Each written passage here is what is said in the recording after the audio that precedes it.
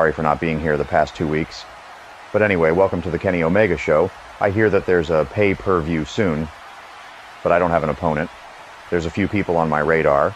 Randy Orton, Okada, Punk. But come on, we all know I would win.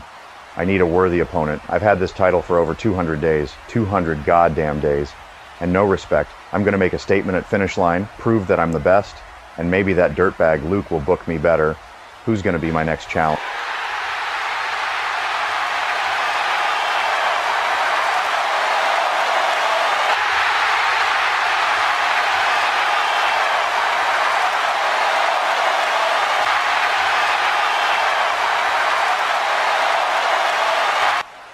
Kenny, we are fighting at Finish Line if you like it or not.